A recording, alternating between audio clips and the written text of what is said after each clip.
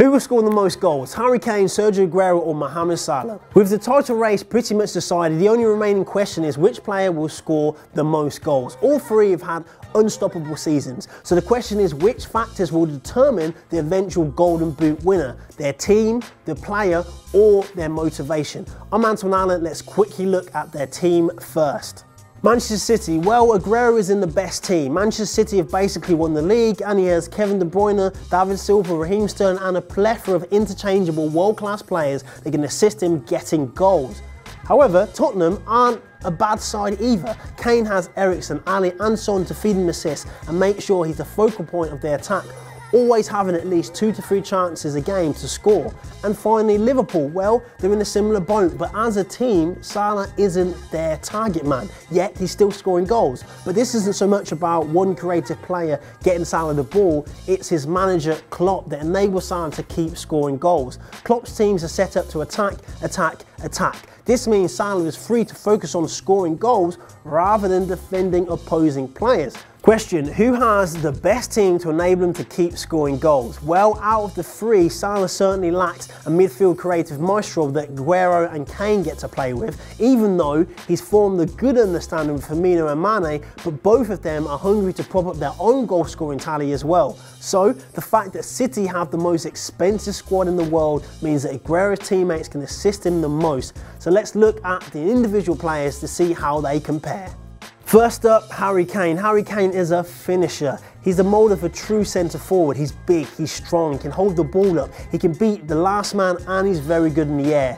Kane is the most versatile striker out of the three. Maybe he's the most versatile striker in the world. He's scored 9 goals with his left, 9 goals with his right and 5 headers as well as 3 goals from outside of the box. However, more than the other two, he definitely needs some good service. However, Kane doesn't even need the best of passes because Kane has the ability to turn a poor cross into a goal-scoring opportunity. How? Well, because his work rate is second to none, he's got excellent positioning, he's good with both feet and he's powerful at heading the ball.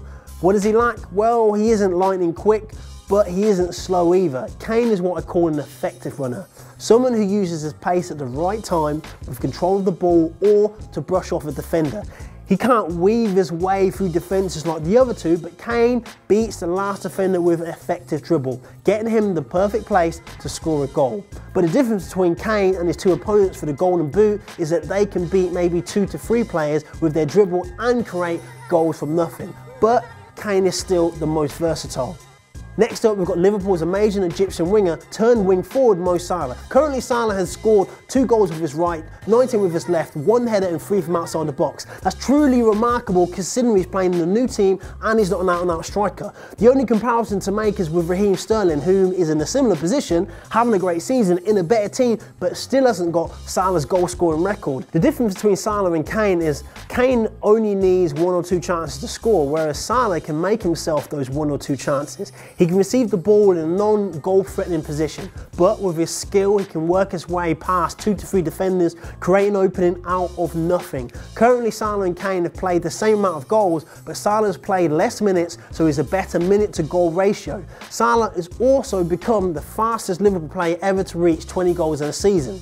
Finally, Sergio Aguero. His 4 goals against Leicester made up for him featuring in 4 less games than Kane and Salah. Sergio has scored 15 goals with his right foot, 1 with his left and 5 headers. Kane and Aguero are certainly different statures, so it's surprising to think they have the same amount of headed goals.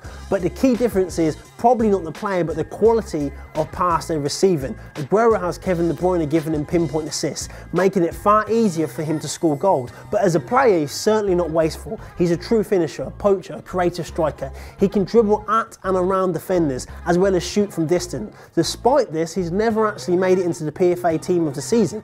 Maybe it's his understated nature that's meant his abilities have gone unappreciated. But now Man City's all-time leading goal scorer, so maybe he'll get some praise that he surely deserves. I'm going to give the individual player winner to Harry Kane.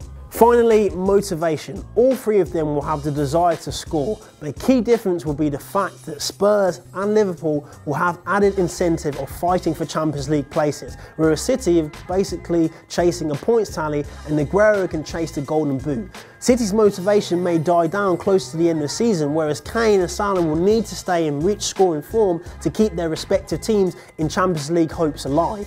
The difference might be that they edge in front because of that. Or maybe Aguero will be allowed to focus just on scoring goals and his teammates will come together to enable him to score as many goals as possible. Most motivation? Well, I'll give it to Mo Salah, simply because he'll be trying to be one of the first midfielders and players in a new team to win the Golden Boot. Before I give you my answer, please don't forget to like and subscribe, and make sure you download the Onefootball app for all the latest football stories. So the overall answer, well, for one player at least, the biggest factor will be their playing position. Mo Salah is a wing forward or a secondary striker depending on the formation, whereas Aguero and Kane are centre forwards. This means that their team's goal is to get them the ball so they can score, whereas at Liverpool, Mo has to share the goal scoring opportunities with Mane and Firmino, and more so than Kane and Aguero, he actually makes his own goals. He takes on multiple defenders and scores from sometimes impossible angles. So the question is, how long can he carry on doing this? Quick answer, not forever. So the real debate is between Kane and Aguero. Aguero is in a better team, but Kane is in a hungrier team. Hungry versus quality, I pick quality. Aguero will get more opportunities to score, whereas Kane will have the desire to score, the hustle to make sure he scores, and the need to get 3 points. But City's embarrassment of riches in terms of quality players mean that Aguero gets more chances and has far more space to operate, whereas teams need only stop Kane getting the service by pressing or stopping the crosses getting to him to stop his goal scoring run, whereas Manchester City have the best midfielder in the Premiership and multiple other players that can make sure their star man has the ball at the right place at the right time to make sure he scores not just one goal but multiple goals, especially against those lesser teams. So I think Aguero will win the Golden Boot and Harry Kane will come second and Mo Salah will come third. But let me know your predictions. FYI, Arsenal legend Thierry Henry actually thinks that Harry Kane will win, but he actually wants Mo Salah to win because he's in such a harder position. Am I right, or is Henry right? Please comment your thoughts. Thanks for watching. I'm Antoine, and I'll see you soon. Peace.